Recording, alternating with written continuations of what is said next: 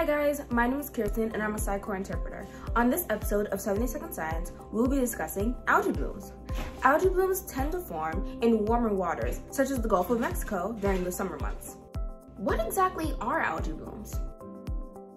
Well, algae blooms occur when fertilizer from farms and homemade gardens run off into bodies of water. The nutrients in fertilizer, such as phosphorus and nitrogen, are essential for plant growth. So, when too many of these nutrients get into bodies of water, the algae grows faster and faster until it takes up that chunk of the water. Are algae blooms harmful? So, when some algae blooms are large enough to produce dangerous chemicals, they can be notably harmful to humans and aquatic life. They can contaminate drinking water, cause illnesses for animals and humans. These harmful algae blooms are usually a result of blue-green algae or cyanobacteria. Well guys, that's all for today's episode of 70-Second Science. Bye!